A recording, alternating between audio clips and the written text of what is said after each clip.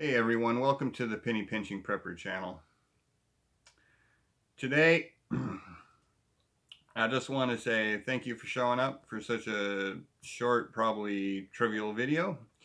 If it was useful, do me a favor, get down in there, give me a thumbs up. If you're showing around for the first time and you like what you see, consider subscribing. So, let's get into this one real quick and real fast. So, I did a video on how to make your own striker, your own char cloth striker. All right, this is what the finished product looks like. Today I'm going to show you how to replace the flint in it. Now I haven't done this in years, so I'm a little bit rusty. But we're going to struggle through this together, and you're going to see me possibly mess up and hopefully get it done. So let's get on it. So I'm going to tilt you down so you can see things just a little bit better. Alright. So what you want to do first is get your cap off, and try to be careful about doing it so you don't screw your little enclosure that you made on top here. All right, we'd want to keep that in there. I mean, if not, you can always, fix it, replace it. It's not that big of a deal. It wasn't that hard to put in there in the first place, right? So I'm gonna get in there. What I'm gonna do is I'm gonna come in here, and I'm actually gonna pry it open from the side over here. Real careful, like. Alright, and then just slide it off, and then we'll give it a little squeeze back together, because when it goes back on, we want it to be good and tight.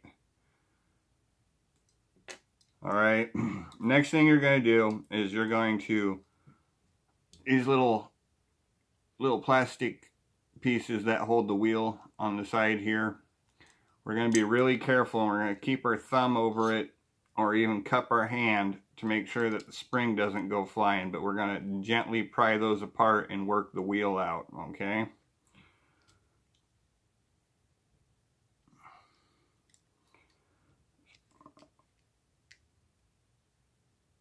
We don't want to lose our spring. You might not have an extra one. So, having a little bit of difficulty. There we go. Getting that second one out. Alright, so there's the little flint, here's the little spring. Alright, now I keep all my extra ones in a little jar, and that one's actually still really good and long, so we're going to work back with that one again. Alright, so what we want to do, let's see if my memory serves me right and we can work through this together. Because we're going to get the flint prepared with a pair of tweezers. We're going to take a pocket knife, and we're going to push that spring back down, and then we're going to very carefully move the blade out of the way and hopefully hold that spring, and then work the flint back down in the hole like that. We're going to take the pliers away, come back to the knife, and very carefully, so you don't poke yourself or stab yourself, get that over the top of the flint and get it to where you're holding it all the way down like that. Alright, now if I do it right, I should be able to work this right back in.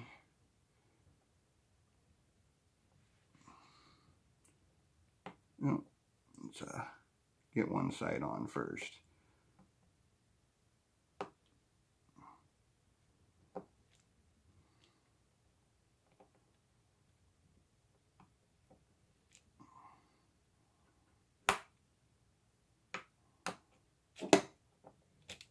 Okay. So there we go. And we got to work the groove back in.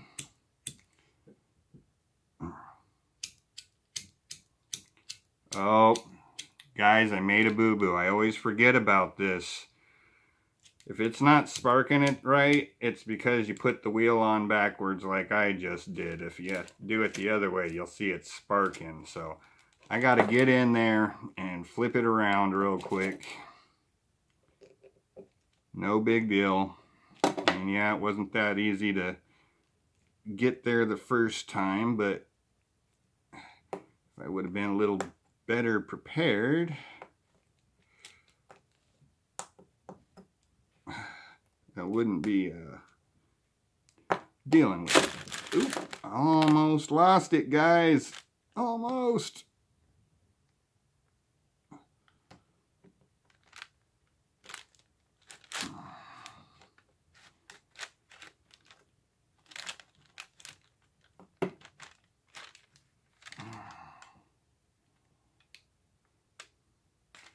All right, there we go.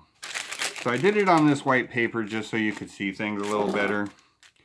But as you can see, we're back to sparking good. We would have replaced the flint if it got down too far. Mine was still good, so we just put it back in. And then we slide the little cap right on over like that. And then we got our sparker back. So that's simple, guys. And even with my mess up, it still didn't take that long. So simple tools, little pair of needle nose pliers, a knife, and something to pry it open with. And make sure that knife's small, because you got to get in there and work. But be absolutely careful not to cut yourself, guys.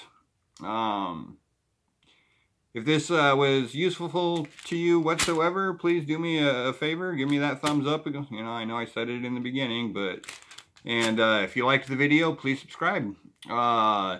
If you guys didn't catch the first video on how to make the char cloth sparker, I'm going to leave it in the description box down below so you can check that out. Alright, so thank you so very much.